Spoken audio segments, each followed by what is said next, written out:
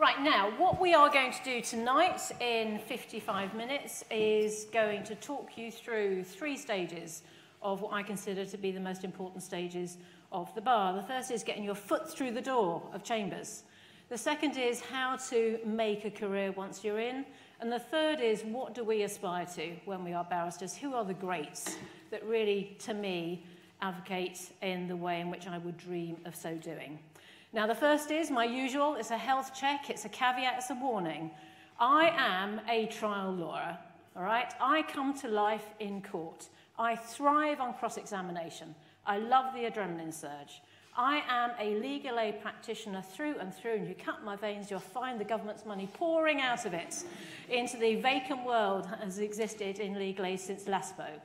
That means I don't know anything about what it's like to be a barrister in shipping or trusts or conveyancing or having a paper practice. So everything I have to say to you tonight is based on my world, which is a courtroom trial world in the field of common law, based on family and crime, okay? So no tricky questions at the end about what happens in terms of death and divorce. So what are we going to do? Right, the first thing you're going to be talked about is getting a foot in the door. It says what it says on the tin. So I'm going to go through these in a little bit of detail, but I am not going to go through these in the type of detail that you might want if you're seriously thinking about putting your application in now, in which case you're too late, you've missed it this year.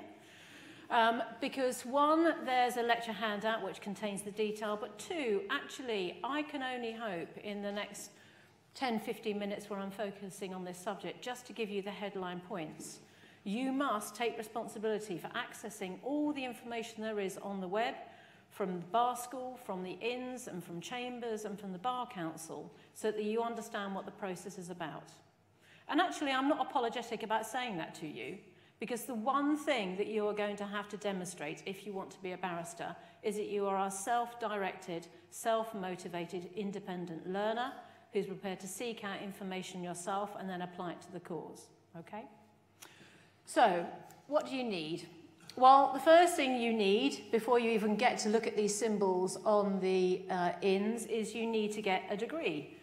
And you need to get either a 2-2, in reality a 2-1 or higher. If you don't do a law degree, then you're going to need to do a conversion course where the same grades are required. Before you can even contemplate coming to bar school, which is the next stage of adjusting to what it's like to learn to become a barrister, you have to join an inn. And you can join one of these 4 inns, Middle, which is mine, little rah-rah for Middle Temple here, Gray's Inn, Lincoln's Inn, and Inner Temple. And the reason you have to join an inn is based on history, because in the days before there was any formal learning process, going to an inn and sitting with the barristers and eating with them, as we call dining, some people call it drinking, is where actually you started to pick up the tips of the trade. You were sitting next to more senior people, you understood what they'd be doing in court, they would talk to you as equals, one hopes, not asking you to go and shovel out their grates. But that will be the way in which you absorb the learning, almost by osmosis. And that relationship of training and support continues to this day, because the inns now are a massive resource for learning and support and mentoring and also money. But before you get anywhere near to thinking if you're going to take that money up, you must apply to join. What do you do next? Well, you recognise when you're choosing an inn, you are choosing an inn for life. So you look at it not just in terms of what scholarships it offers, but you look at it in terms of, are you going to be supported there? Do they have people like you there? Do they have an LGBTQ group? Do they have a BAME group? Do they have the type of ethos which is going to embrace you and support you when you hit the buffers, as you surely will, because none of us have a straightforward route to the bar? Do they have a type of policy which means when you're really having difficulties, you can be allocated a mentor to try to guide you the way through? And then look at the scholarships to see if you stand a chance of applying. But choose your inn carefully, because once you choose one, that's it for life, and you can't apply for scholarships to more than one inn. So you can see it's financial help. You can see about being called to the bar. That's the stage where you pass your exams and you get a chance to think about becoming a barrister. Think about training weekends. Think about it as an extension of what you might have experienced at university or at college. but in an environment where you'll be mixing with lots of people from different backgrounds you've never encountered before. After having completed the qualifying law degree, I'm going to move over here just for a little variety. Let's hope the camera can track me. Then that's when you start thinking about whether you're going to put your money into this process of becoming a barrister. Now, the change this year is a significant one, because for the first time you don't have to invest all of your money at the outset of your degree by thinking, am I going to actually make it through the bar finals? Before it was 18.5 grand, and you put that money in up front.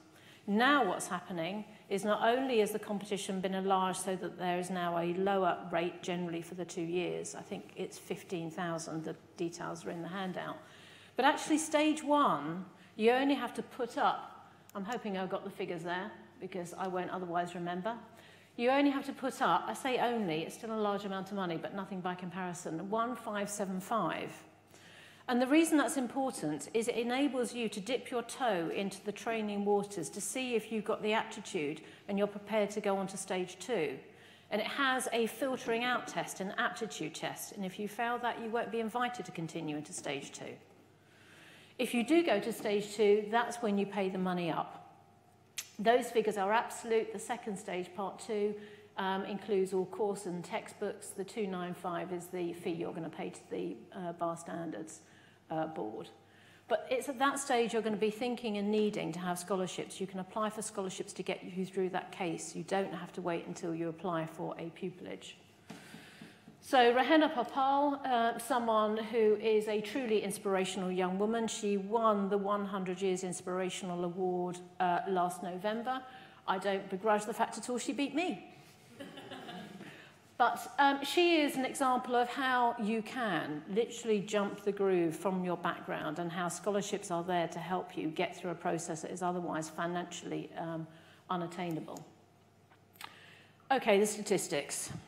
This is where if you had gin in any glass in front of you, you'd be sipping it now and then moving on to the arsenic, okay? The hard facts, right, enrolments for the bar course are huge. Okay, 1624, and the volume of pupillages is 435. Pupillage applicants annually are 3,000. Now that is a terrifying statistic. 1 in 8 of you won't get anywhere near contemplating having a career at the bar. But don't look at the statistics in the abstract, because we have a very, very high proportion of overseas students who never intend to stay in the United Kingdom to practice in the United Kingdom. They want the kudos and the intellectual satisfaction of getting the degree and the qualifications and the bar finals marks in this country, and then they go back to Malaysia. Lots of our students come from Malaysia, to Hong Kong, and they don't therefore remain in the United Kingdom to be part of your competition pool. Also consider that the applications for pupillages, 3,000, includes those people that didn't get pupillage the year before. And that's not unusual. That doesn't mean to say that they are failures. It just goes to demonstrate it's very, very hard to get in. But that's why a repeat application the year after, or sometimes the year after that, and sometimes the year after that, enables you, if you want to achieve this career, to fill the gaps in your CV or experience that enable you to get there. So yes, the statistics are scary, and you cannot come in to contemplating a career at the bar unless you know it's going to be a very, very high hill to climb. And there is a good reason for that. In the same way you'd want to know that the surgeon who is opening you up and knows what to do with your organs and isn't going to take out your kidney when it should be something else, you don't want to place your future in the hands of someone that you can't trust to articulate your case. And that is why the filtering system at the beginning is brutal. It's not a perfect system, but it's the only one we've got. So, pupillage, the application process. Can you argue your own case? What are you seeking to showcase? Have you done so economically with words and evidentially with facts? Can you be your own advocate? Now, why have I got that up there as a screenshot? It's because it is remarkable how many calls I get from people who haven't got pupillage, who come to me without any clear idea about why they have been rejected. And it's normally apparent within about 10 minutes why that is the case. I'll give you an example. One happened last week. Hello, could I speak to Jo Delahunty, please? Yes, you may. Who's talking? My name is X. Oh, that's interesting. And I'm ringing you up because I want to know how to get a pupillage. Oh, well, that's interesting too. I didn't realise I was phone a friend. No introduction as to how they got my name or my number. No explanation as to why they think I might have the time to talk to them then. And then as I then go on to discover, after there has been a rambling explanation, which I've had to listen to very, very, very hard to try to work out what the point of the question is and then try to unravel it, is it then clear that actually they want my help either by introducing them to a chambers, for example, although they may have come to a couple of lectures, apparently that may be a bus pass into chambers, or because we have a friend in common. And it is remarkably clear that they haven't done the very basics. One, they don't know who I am in reality. Two, they haven't Googled me to find out what type of law I do, so when they ring me up asking about shipping, I'm really not going to be able to help. Three, they haven't actually identified why they have a problem in getting pupillage. And what they are doing in reality is delivering a problem to me to solve, instead of coming to me asking how they can help to resolve the problem they are in. As a barrister, you have got to be a problem solver. You have got to be curious. Like I've said before, you've got to be self-motivated to learn, and you've also got to be able to deal with failure. Because every time you go into court, one of you is going to fail because you won't win the case. So just let's have a little pause there, shall we, while the ripple of that realisation just drips through. Okay? You will lose, especially if you're opposite me. So the point is that when you are applying to the bar, you have to understand it's an incredibly competitive business against very able people who will want the same things as you and will have the same skills that they are trying to deploy as you. And what is going to be your special skill set? What are you going to demonstrate? So this is why it comes as a massive surprise to the people that ring me up, who always get a respectful response. But my answer is, treat applying to the bar as though it's the case. You are the client. What's the case? What are you advocating for? Where are the weak points? Identify your weak points and make sure they are not so weak. Buff up your strong points. This is the first case you're going to argue, and it cannot have a more important subject because it's you and your future. That's what you need to be doing every time you think about this application process. Now, there is this absolutely remarkable website. There are many on there, but I've singled this out both on this shot and also in the notes because it is written by the two stages of professionals you want to hear from at the bar. The first is a successful pupil. The second is a very senior silk. The pupil took castings from everyone else that was going through the application in her year, I think it was 2018, and ended up generously sharing all of the knowledge she had gained about how to prepare for a pupillage interview with the world. That illustrates the very best there is at the bar, which is of being generous with knowledge. And it's moderated and also checked by a senior silk as well as other people. It is the go-to resource.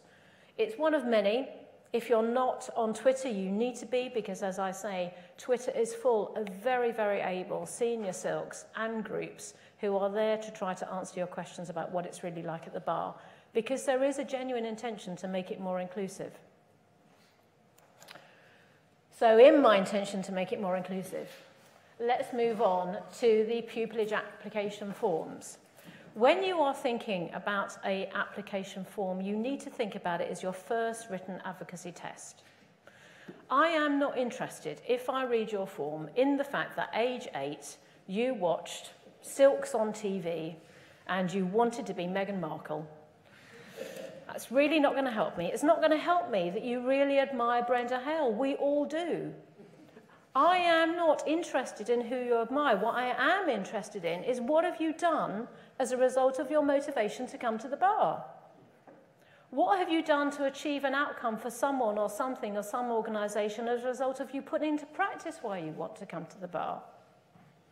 So there is no point wasting valuable words in any application form or letter asking for a mini pupillage, for example, which says, I've wanted to be a barrister since the age of 8. I want to make a difference and change the world and help people. That is not going to help. It crops up time and time again in many forms. What we want to know is, what situation have you encountered which you have felt was unjust? What have you done as a result? What was the outcome? Situation, action, outcome. That's exactly what we try to do at the bar. That's what you should be thinking of in terms of your application form. And what's more, think ahead. This should have a big Nina sign around it. Because it's really hard when you're completing a form to think back over the previous year, 2 years, 5 years about what situations you've been in. If you are going to be a barrister, you need to plot and plan, and then you need to plot and plan for yourself. So start thinking now, before you're anywhere near the stage of applying, what you are doing on a day-by-day basis, which means it could be, in a few years' time, the type of thing you work up into an example. Keep a running notebook on your iPhone, on your iPad, or even old-fashionedly with a pen and paper, not quite a quill.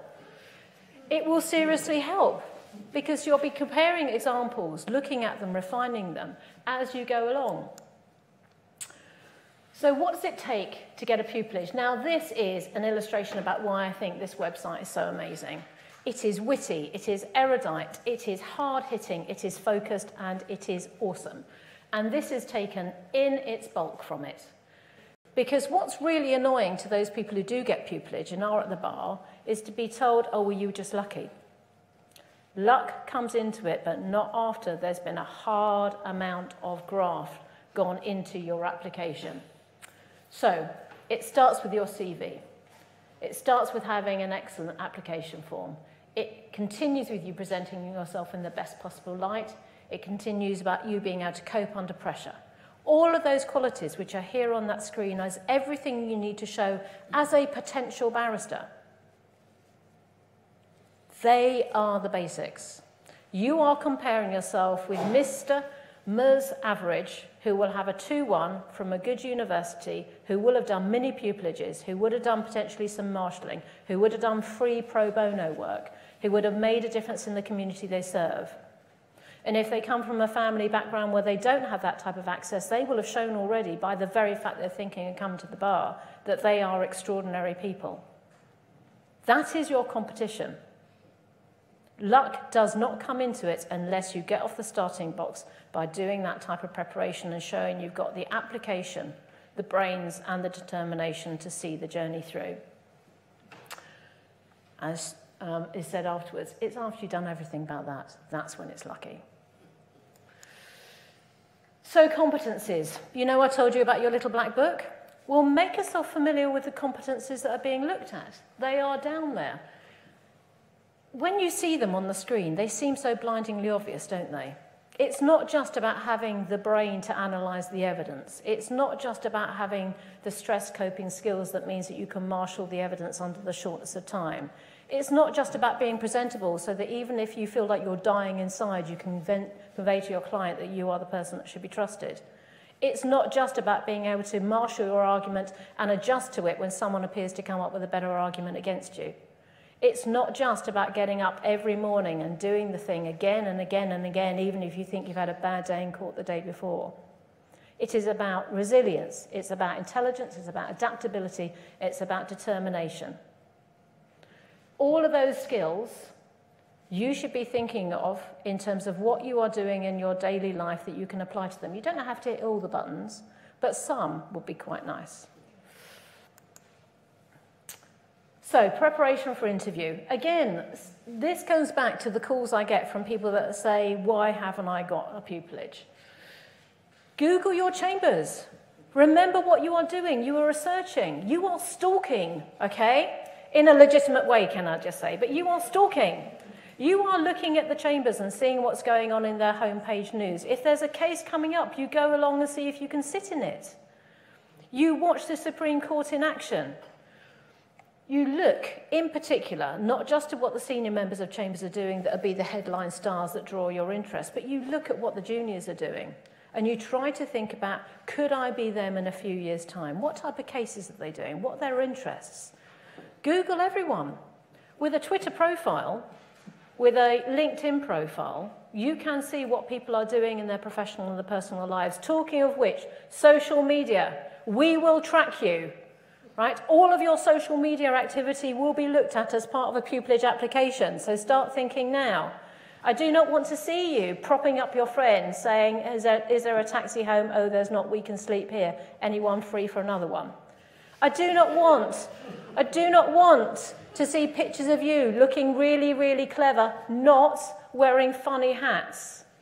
I do not want to see you behaving abusively on Twitter. I do not want to see you behaving abusively on Instagram. We will track everything because we have the ability to, because it's a public presence.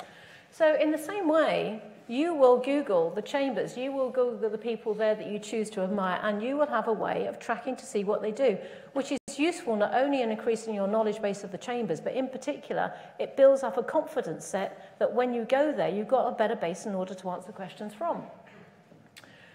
Elaborate. Now, I did put in a question mark after that, don't fabricate. When you are thinking of your examples, it's almost inevitable that you will gild the lily slightly, because none of you are likely at this stage to be Lord Panic in junior form, okay? But elaborate, don't fabricate, because we will find you out. One of the skills a barrister have is detect a liar at 500 paces and to hone in and kill. We may not get to that ultimate stage, but we will suss out with you if you are giving an example which clearly is not something you can justify. And practice out loud. Now, anyone that came to my lecture last month would have heard me say right at the end of it, I felt like my tongue was sawdust. My brain was firing, the words were there, but I could not get my tongue to wrap around my teeth to get the words out. Really lovely people amongst you will, of course, say, that's not the case, Joanne. But in fact, that's how I felt. Because I wasn't able, in the time I was standing up here, to absolutely perfect what I wanted to say. So I wasn't conscious of any mistakes or ums or ahs. I'm told I don't say those. Let's hope that's the case today. But I know that when I was given a mock silk interview by my husband the day before the real thing, I was a disaster. I was a puddle. I was so bad because I thought I had the answers in my head, but I hadn't practiced getting them out. There's no way I would have got silk because I simply hadn't set down the memory track between my brain and my tongue to let the words come out with the ease with which I had them in my head. I got silk. The interview was the next day. I aced it. I would not have done the day before. I was humiliated. I went to bed in a state of, as I say, a puddle. You should not wait until that stage before you practice, because if you practice now, you might get to the stage of being silk. Say your answers out loud. Failure. Okay, failure, like I've said, is something you're going to have to get used to, and you will be rejected for pupillage. Very few people get pupillage on their first application. There may be reasons for it. I'd like to think I can give you some in this, and the websites will give you others. But sometimes, in fact, we just don't spot your potential. Doesn't mean to say you're not going to be brilliant at this career in your next application or in another career if you choose to move, but failure is something you are just going to have to suck up. Mortifying, humiliating, painful as it is, because it will be part of your working life. And for every failure, the next day there may be a success for you to grab onto, and then you will forget everything that went before. So, stage 2. Here you are, you've got your foot in the door, you've got your wig, you've got your gown on, you know, you're feeling very, very puck up. I am now just going to give you a few headlines about what worked for me in terms of building up my career. And I would like to think it started with my upbringing, which was based on the fact that you should be respectful to other people and polite, because you never know when you're going to need them, and you don't know what's happened in their day. When you walk into court, make sure that you don't make assumptions about who you're working with. Your legal executive may be the very person who next year is going to be the pupil, who's going to get in. Make sure that everyone in the chambers knows that you were really rude and horrible to them in court. Be polite, be respectful. Remember what it's like not to know what the rules of the game are. Don't assume that the legal executive or the solicitor on the other side has no relevance to you, because I got my career carved out by being instructed by people who've been opposite me and saw me perform in court. Your audience is not just the judge. It's your opposing solicitor and your opposing counsel. Be really polite and respectful to the clerk and the usher. They are the judge's eyes and ears. Everything that goes on outside of the court will come in through the judge, through those two people. But it's a two-way street. As anyone who knows me well will say, my relationship with the ushers and the clerks has been a lifelong saving grace when I have needed help to get on first, to get off first, to know if the judge has read the papers, to know if the judge is in a bad mood, and just sometimes to slip a little bit of detail in about the case that I know is going to go back to the judge. Treat people with respect and you will have it returned to you in 100-fold, and make sure it's a lifelong relationship you're going to have. Be there first. Being there first. My way of operating to those juniors I've had has been described as being the spider in the web. I love getting to court early because I will try to make sure I get the conference room that's right next to the court. One, that means I get to the clerk and the usher first. Secondly, I get to see people arriving. I get to see the dynamics between people. Who's coming with whom and in what way. But most importantly, I get the chance to pick off my opponents, to have a little word in their ear about a particular point before they've properly thought about it, and in particular before they've spoken to anyone else about it. It is much easier to get an agreement or to narrow down the issues in dispute if you've done your work outside court, rather than waiting until the whole mass of the evidence against you has coalesced in a big negative no, because everyone's realised you really do have a problematic case. Pick it apart before you have to confront it. It's not rocket science. It is extraordinary how many people don't do it. You are on show. Treat your clients with respect and recognise you are in a public place. That means explain to your client in advance that you won't be by their side all the time and you will be going to talk to your opponents. It doesn't mean to say that you are ignoring them. It doesn't mean to say that you're cozying up with the opponent. Be particularly careful when you start laughing, as you will do, because we have to have gallows humour in our business. Explain to your client and your solicitor in advance that if you are laughing, it's not about them. Remember, the people you have coming to you are desperate and in need. They do not have friends. They are not used to seeing friends dressed in suits. And if they see people in suits laughing, they are going to feel as though they're out of the fold. So you explain to them what you're doing. Be careful about things like screensavers. It's incredibly, incredibly insensitive in crime or family to have screensavers of your children up when you might be fighting a case involving children. Remember that everything you do and say and show is meant to reveal that you are the professional person in whom people can trust. So carving out a career at the bar, outside court, a reputation. It takes you years to build up a reputation and just one case to lose it. Don't take your temper into court. I can tell you from sitting as a judge, there is nothing more irritating than seeing squabbles played out by the advocates in front of you. It's irritating. It shows a lack of control. If you have an issue, you take it outside court. And actually, if you bring your temper into that environment, and Lord knows with the amount of stress that's understandable, there is nothing better to do than simply to apologise and to move on. Because we remember. When you're in court, treat your opponent with the respect they deserve. Some may not appear to deserve any. Some may deserve a lot, but you treat everyone equally. I will not forget a barrister who crosses me. Not only will I not forget you, but when I'm asked to recommend barristers, you not only won't be on that list, but you'll be very definitely on a list not to be used. Do not ever cross my juniors. If you are my junior and someone has been rude or impolite to you, there will be the wrath of Delahunty coming upon you, and you will know what hit you. We are a team, all right? Treat people with respect. If you commit to doing something, for example, drafting an order or doing a document for someone in chambers, and it becomes obvious to you you can't do it, do not leave it until the last minute to say sorry, because what you're doing there is dumping a problem on someone, because someone has to pick up the pieces. If you're in court and you're committed to doing something, as I always say to my team, if we can't make a direction timetable in the order, you will say so in advance with a reason. You will not be so disrespectful that it passes and then you say, oops, I'm sorry, or you hope no one will notice, because they will. Remember your role. You are not a social worker. You are not a police officer. You are not the doctor. You're not the solicitor. You are the barrister. which means that you do not allow yourself to become over-familiar and over-commit.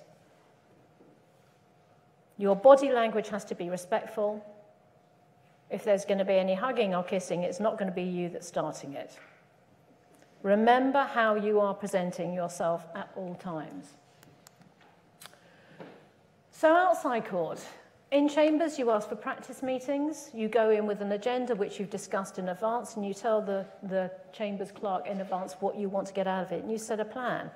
Now, I don't think I've had practice meetings in the course of my career since 1986, because I've always been a bit of a solo operator, but I'm told they're very helpful.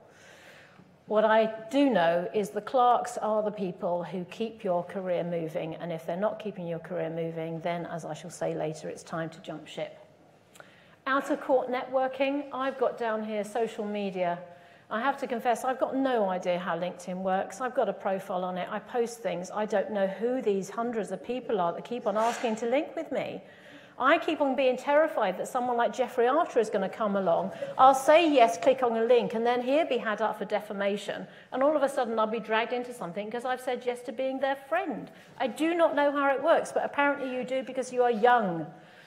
Do not think of asking everyone to be your LinkedIn friend, because you will not get acceptances for the very reason I've said. There is a reason why LinkedIn is meant to have a connection system, and it's not simply, I've asked you, so therefore, yes is the answer. Social media, I've talked about on Facebook. All of it will be plumbed to see how you're operating. Where else do you want to be going? If you are going to use these mediums for you, then decide which ones are for you. I use Twitter for me in my personal life. I have a private Facebook posting and I have a private Instagram posting. But Twitter is my public forum, and I am very careful what I post on it. I may be outspoken. I think we should be if we have a cause to argue. But it will not be something personal about me. It won't be saying what I've done the night before. I try really hard not to like on pictures of dogs. But I'm somewhat losing the line on pictures of crows because I do think they're remarkable people, but that's almost as personal as it will get. But think what your medium is and then use it for that purpose as a platform, because if you use it constructively, it can be a really good way of showcasing your talents to the world. And then when you're thinking about where else to go, public duties. Now, I put this word in brackets. For years, when I used to go to court, there'd be this sort of muttering amongst some of the senior people talking about public duties. And no one told me what public duties were. It meant actually sitting as a judge or a tribunal chair, and it just made me feel very much on the outside and not on the inside. And it wasn't until someone suggested to me I apply to be a recorder that I thought, oh my God, that could be me. Simply the suggestion that I could do it made me think there might be a door open there. So if you want to push your career forward, then think about applying for a recorder or a tribunal chair or a DDJ, because to get to see what it's like to have barristers and solicitors in front of you, to see their mistakes and to have to deal with them, makes you a far better advocate, I can tell you. Silk.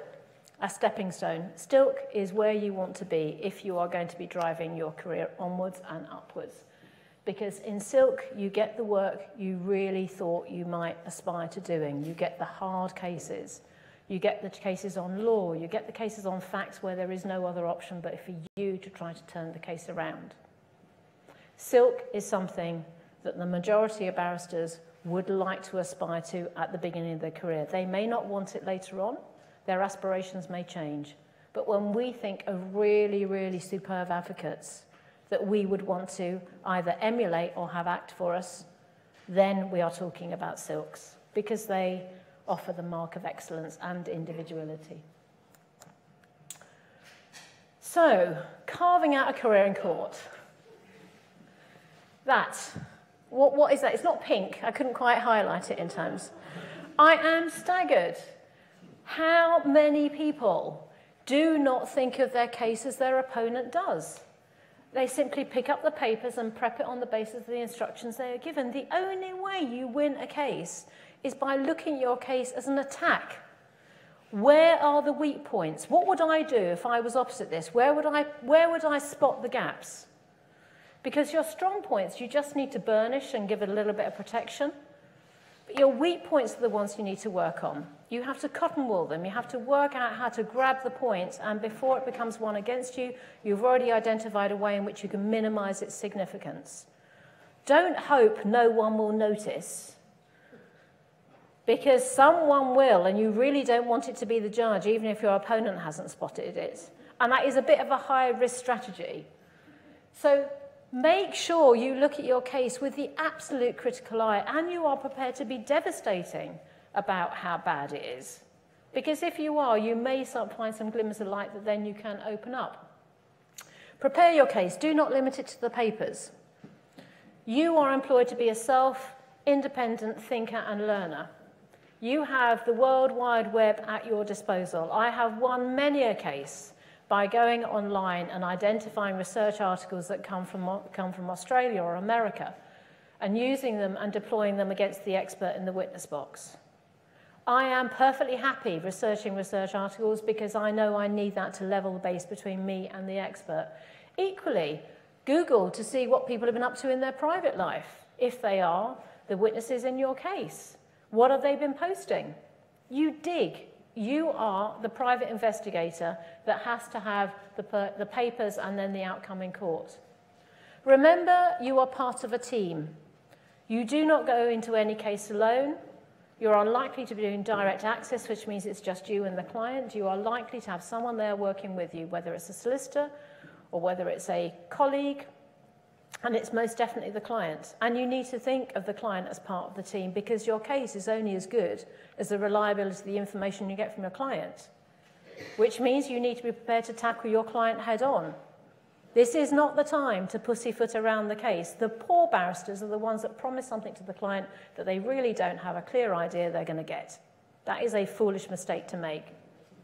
What you have to do is test your case out with your clients. You do not want the most devastating cross-examination of a client to happen in court by your opponent.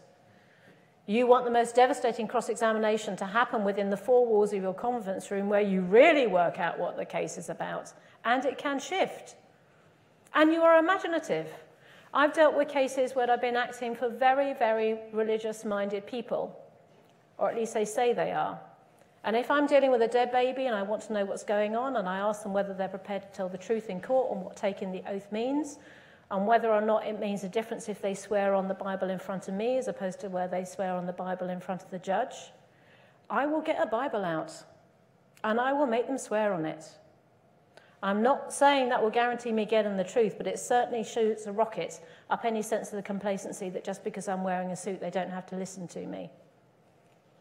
Think about your style of engagement with your client. Be adaptable. And remember to explain that you are going to be different in conference than you are in court. I am quite confrontational and quite... one of my juniors here is laughing. She's seen me in conference. I am quite confrontational, or I'm quite comforting, but the one thing I am is not the type of barrister that you will then see in court. My language is different. I swear. I will say anything to jolt my client into a sense of realizing that this is the bottom line and they need to engage with me. But I warn them that that is not the same barrister they're going to see in court. My tone of voice will be different. My dress will be different. My demeanor to the judge will certainly be different. Make sure your client knows that you're more than a one-trick pony in terms of your style issues. And remember that you have to move the case along, not simply process it at the point at which the papers are given to you. So, what do I do when I get to my cases? I plot out when I am going. I'm not sure if I said it before, but I'll say it again. I will read those papers with an intensity that will never be replicated on a second read, because my first read is when I'm reading through to get a sense of where the case is. I absorb the facts and the data without actually understanding where the case is going to go, but our brains are miraculous things, and I can guarantee that overnight all of those pieces of paper that I've read, that I've shuffled along the floor in multi-piles, will somehow be reshuffled in my head overnight. So around 3 or 4 o'clock in the morning, I will wake up with a strategy, and most importantly, with an opening line for a witness. And that's happened because I've read the papers, I know what the shape is about, and then I'm casting a case within the material instead of coming in with a preformed view. I am not afraid of managing expectations of my clients. You cannot Lead your client down the garden path and promise them that you can absolve them of the allegations against them when you know the evidence is weighted. You have to bring them on that task and journey together, because if you do challenge them, you may find the evidence from them actually can change the outcome, or they may have done something. And if they've done something, it's better for them to tell you. It's not for you to make assumptions. It's better for you to know now, so then you get the benefits of therefore effectively taking into court the mitigation rather than the defence, because even that change can change the outcome entirely. Be adaptable. Don't underestimate the judge. Questions have to be able to be tailored to the evidence. I cannot believe the number of advocates that I see who've got scripts written out. Question, question, question, question. Do they not realise that in a question, question, question, there's a witness going answer, answer, answer, who doesn't know what your question, question, question script is? So what happens if the witness doesn't give the answer you've carefully predicted for them? You go nowhere because you cannot adapt. What I do, if it's of any help at all to you, is I read the papers and I flag them up under issues. So that it doesn't matter what witness is in the box, I've got my issue set up, which I know I'm going to tackle with the witness, and then I've got my evidential references on the right, and everything is at a glance. Because the one thing I don't want to do when I'm on my feet is have to spend time flipping around pages and pages trying to find out where I am. I'm not using notes now. These are effectively my issue headings. If I was over here by this lectern, standing behind a lectern that's made for an average 5'8" man, may I say, not a 5'1" woman, then you have the notes here, and I'd be looking down at them, and I'm not looking at you. Who am I trying to convince? I'm trying to convince that there is a reason to be at the bar by looking at you and by engaging with the camera. Hello, web. It doesn't do me any good if I'm sitting and standing looking at a piece of black and white, because you may as well leave the conference hall, go and pick the paper, and then go and read it in the pub, but please don't do that just yet. So you have to have a way of being the grasshopper that's able to leap a leap from a blade of grass to the other in order to get to your outcome and to adjust your questions to the answers you are being given. Going forward, listen and learn. I listen and learn from my opponents all the time, sometimes for good, sometimes for bad. We are never too old to think that that's a really good line, or, oh my God, that's one question too many. If you are young or in a junior practice at the bar, do not think that you are not worthy to ask a question of any one of us. If we are barristers to the core and you ask us a question, we will want to answer it, admittedly when we have the time to do so, but generosity of information and knowledge is the hallmark of a good barrister. If you don't get a response, they're not particularly good, quite frankly. But that is what being a barrister is. It's about sharing knowledge. Be ambitious, you go to the extra mile. Are you prepared to be the pupil again? I've spoken at previous courses about the Keeble advocacy course. It's where it's established for established practitioners, 2 words of established, they're not happy with that sentence, may I say. And you go along and you will be taught by silks, you'll be given advocacy tips, and you'll do mock trials. Are you prepared to put yourself through that process? Because sometimes you need to do that. If you are not going to be led by a silk, and that happens quite rarely, and that is the first time in which you can really see how some of the stellar people operate, and it really ups your game, then you need to think about another way in which you're going to challenge yourself, because we can't afford to stagnate at the bar, because we are competitive, and we are self-employed. If we don't get the work, we don't earn the money, and we can't stay. There is no safety support network for a barrister. So you have to fight to remain at the top. And what about the cost of success? I have spoken at a previous lecture, I think it was June 2019, that the cost of this drive to win, the cost of this drive to succeed, can be immense. We work hours that are too long. We don't see enough of our family. We are not good at taking care of ourselves. Work comes first. That is changing, but it can only change if we have people that come from a generation which understand that there is an off button, who come along and make sure that we behave better in order to encourage the next generation to do better than we have on a work-life balance. So I'm not going to do a downer in this session about talking to you about what the problems are, because I sincerely hope that by the time you come to the bar, we would have done better about dealing with them, or you're going to be better about calling them out. But there is a cost to being a competitive, driven individual.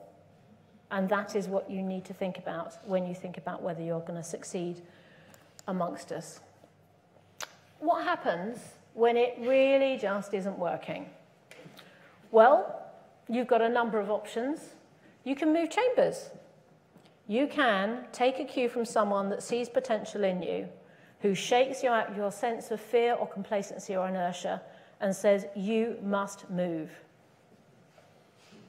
Now, that's not an unrealistic thing to do. I am quite happy to explain to anyone who asks that I left one chambers to another, not because I was unhappy, but because I wanted to remake myself. I wanted to go into a chambers to effectively cast myself in the best bits of my personality and my practice. And I wanted the challenge of going to that chamber to say, this is what I want to be and this is what I want to do without any baggage, and then having the responsibility to deliver it. Moving chambers does not mean that you are rejecting what's gone before. It means that you are looking around and deciding to make positive changes. You have control of your career. You are self-employed. So move chambers. Being a barrister means that you've got transferable skills. That applies in two ways. The first thing is you can actually jump the groove. I came to the bar to be a human rights employment barrister.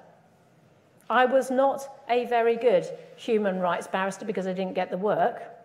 I was not a very good civil barrister because, in fact, I really don't enjoy paperwork. I came into the law to make a difference, and making a difference for me means going into court and changing it second by second, minute by minute, witness by witness. I am not a paper practitioner, but I became a very, very, very good child protection barrister in an area where I would never have contemplated having a career and carving it out, because I jumped from one type of specialism to another and found my feet. That's what you can do. You can also leave the bar. There is no shame in leaving the bar if it's not working for you. And why would you waste all that time, all that energy, all the skills you've gained by staying in it if it's not delivering for you what you want? You have transferable skills that are the envy of the industry world and the corporate world. You can cope with stress. You can marshal information. You can advocate for a cause. You can deal with a multiplicity of issues and still go into court day after day. All of those are amazing skills which you can transfer to the corporate world. You do not have to stay in an environment which is not working for you, because the bar is the most inhospitable if in fact it's not working for you, and you have all the right from all those years that you have spent to move elsewhere if that is what's going to make you happy, and there is no shame in that. There is a positive benefit. So what makes the leaders in their field? I was trying to think, remember this is my personal list, my personal thought, and I was trying to define it what it was. There is no substitute for preparation and hard graft. You do not see Law Panic live in front of the Supreme Court without knowing that he has spent every single waking moment trying to work out the way through the knots in the law. That's not because someone's given him a briefing note. It's because he has deployed his big brain on trying to work out what he has to say and what points he has to argue in order to make sure he wins his case. That takes hours and hours of dedication. Style. There's something about a really good silk that means that you want to watch and listen and to see what they're doing. It is about someone who's got something extra that can command the courtroom and can change the atmosphere when they stand up on their feet by gauging the temperature. It's about having charisma. You can be a very effective silk, I'm sure, in other fields, if you don't have charisma, but it really helps if you do. Commitment and confidence. The confidence to say something that no one else will and to argue a point when it's being knocked back. No one wants a weak silk that the first sign of indignation or disbelief or rejection of the argument from the judge says, oh, all right then. That's not what we are there for. We are there to make an argument and to try to make sure it's heard properly and loudly and preferably convincingly. We are not there to take a step back when the going gets tough. We are the people that should be stepping forward so you can come behind us. That needs confidence and it needs commitment, because commitment means you've got to be the person that's going front in the line to take the flak, just as you should be there, standing aside when there is praise to be shared. Being prepared to be the odd one out. the greatest advances we have had in law have been where a barrister, a legal team, has decided that the law is wrong and needs to be changed and can only be changed by challenge. They are the people that didn't accept the previous precedents. They are the people that didn't accept that this is what should be happening. They are the people that work out a way in which to appeal, and they have the confidence and the wit and the intelligence to go and appeal it and to deal with it. Being prepared to be the person that makes the law as opposed to following law is a hallmark of greatness. So I was thinking about what my personal roll call would be, and I decided that it would be my own Jo DQC list. It will be based on who are the people who, when they stand up in court, I want to listen to because I just don't know what's going to happen, in a good way. Who are the people that have got the ability to change a case in the course of a cross-examination or a speech? Who are the people who come into court not simply with the knowledge gained from that case, but have got the layers of knowledge built up over the years and the decades, which means that they are simply giving the court the top icing on the whole cake of their knowledge? Because over the years, we acquire knowledge which is irreplaceable and which is unique to our practice. And that means that when you ask us to act for you, or when I'm opposite someone that's acting, then I know that what they're calling upon is knowledge culled from hundreds of cases, not just the one they're in, which is why they are so adaptable and successful. I was looking for people that can cope with failure, that they are committed to the outcome, but when they don't succeed on the case, that doesn't mean to say they don't come back weakened the next time. They cross-examine themselves about where they've gone wrong and what they can do better. And yet they still want to fight. They still come to court the next day to make sure they've got something to say in the best way, because the next day may be a win. And so I was looking at these people and thinking, to a certain degree, in different ways, the other thing that unites them is they're all fighters. They are all outspoken fighters, and that just illustrates why, to me, we need these type of characters in different ways. I'm not saying that I can imagine Lord Panic here with his boxing gloves off, but he is a sparrer of words. He is the person who can conjure arguments up in a way that is sophisticated and erudite and witty. Paul Story, in my field, we are routinely called the Mr. and Mrs. of the family bar. His cross-examination can change cases because he's got the ability to stand up, to marshal the facts and to power through, sometimes with charm, sometimes with bullishness. His knowledge of medical evidence is superb.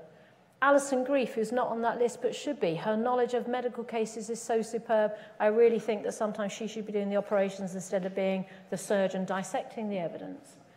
Helena Kennedy, the work she did and the work she's done for Greener Women and such like has been remarkable. And then I think about Mike Mansfield and Mark George, who, Mike, because I was in his chambers at Tooks Court from 1988 for 15 years, which meant we went through the Birmingham Six, we went through the Maguire Fours, we went through the riot strikes, the poll strikes. Mike was the person who would go down to the magistrates' court to go and take the point because he wanted to win the argument because it was so unjust. And it was Mike and Mark who I worked alongside with in Hillsborough.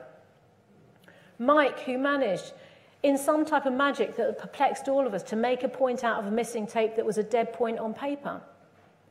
And Mark, whose work you'll see, he's the person who's still down there, making sure he's arguing the cases that need to be argued.